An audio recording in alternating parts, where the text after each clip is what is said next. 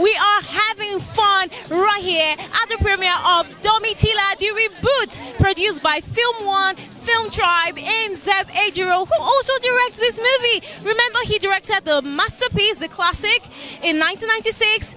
Yeah, today we're back for the reboot, and I can't wait to see what he has in store for us. Now, this movie is the talk of the town right now because, one, the story is a classic, and Zeb Ejiro is making a comeback, and I'm super excited for tonight. The theme of this premiere says futuristic glam, and I can't wait to see how my guests today are going to take us to the future. I want to see how the fashion will look like in the future through them, and I really cannot wait to show you how they look like tonight. So keep watching AFOREVO TV. My name is Onyinye Arthur. I'll be right back.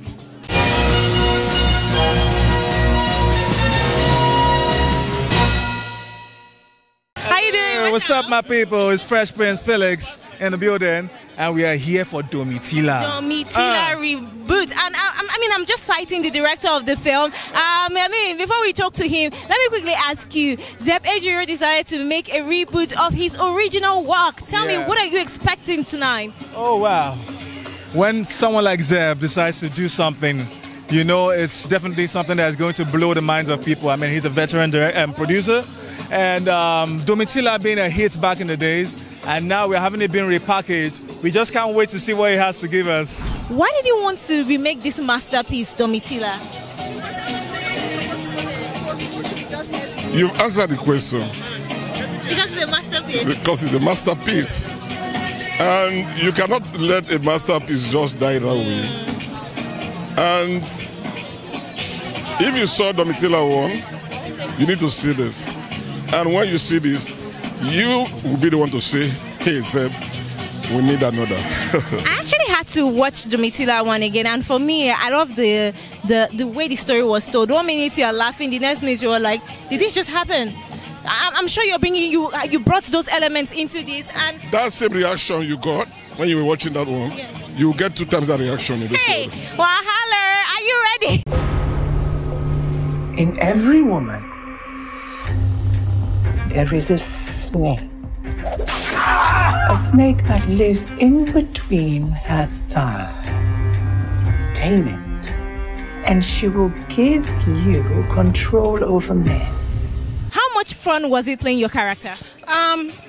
It was fun, and it was nerve-wracking because there's some pressure because it's a reboot, and you know that you have to bring your A game. So as much as it was fun, it was a lot of pressure, and I can't wait to see the film. I can't wait to see how it all turns out. When you saw the trailer, when you hear that Domitilla is going to come back, what came to your mind? Have you seen the first one first? Yes, I saw the first one. I haven't watched it from the beginning to the end, but I've gotten the general gist from the first one, and I kind of like that I haven't seen the whole thing because I want to watch this, then go back to watch that and see if we paid homage to what the beauty that was. So tell me about your character in this film. I would say, if I would describe her in 3 words, I would say she's very determined, she's very passionate, and she's somewhat naive. Yes. Yeah. What's her name? You're going to find out when you see the film. So tell me, what are some of the things that you and the director discussed about this character? How did he want you to play this character? I think he wanted me to humanize the character because she's what you would call your regular girl. She's not the 1% of the 1%. She's a girl that you would find sitting next to you on the bus. She's a girl that could be your co-worker. She's your average Nigerian. So he wanted me to play it as humanly possible as ever. Okay, it's good to see you here, right here at the premiere of Domitilla 2. Have you seen the part 1? No, I haven't seen. Did you see it back then as a child? No. What were you watching? What were you watching? I don't know. But I'm pretty excited about this one. I feel like they've given so much depth into a seemingly shallow story. You know when people just say a shower and the rest of it? I feel like there's more depth to it, and that's what this movie is doing, and I can't wait to see it. Who do you want to be? No, I am willing to go all the way. This one will be those birds can be scared shower story you don't hear before. This one are real life. Shower will be working. They ready to sky B.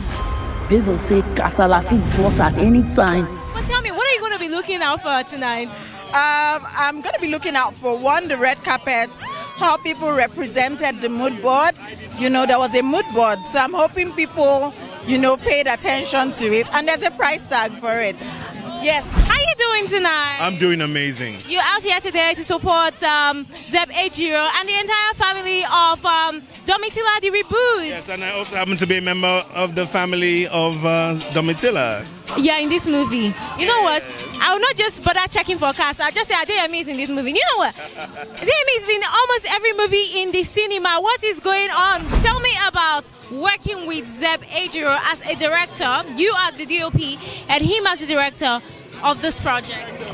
He reminded me of how it feels like to want to make stories and not just film stuff. So I feel like working with him was like reminding me of why I started making films in the first place, to tell stories and not just... What do you mean by that? Because nowadays most people want to just shoot fine pictures, they want cleanness, mad sets, but there's no core story that's quite interesting. So he made me what's called like remember that I need to like shoot a good story, a wonderful story. Tell me, what are your expectations? Well, I mean, most importantly, I just hope that people have fun. I mean, as much fun as we had making the film. Hold up, you're in the project? Yes.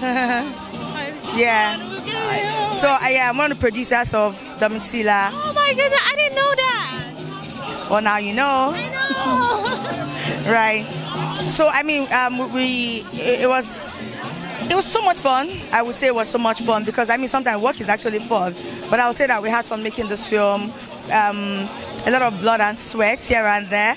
So most importantly, you know, when you don't made the soup, you are now hoping that, you know, people enjoy the soup as much as, you know, you enjoyed making it. So for me, that's I think it's about everyone here, much more than me tonight. Yeah. Tell me about the whole process of, you know, accepting to do this project, putting it together, and now we're here for the premiere. Man, at first it was more of like I just felt honored, man. I got a call from Mr. Moses of Film One and Mimi Bartels, Film One Studios, and Mr. Zeb, and they wanted me to partner with them on the film. And I was like, it means I might have done something right too. But I just thank God. It was with everything, there are challenges, and I thank God that we're here. It was a lot of hard work, and I just pray that everybody that's in it gets to shine. No!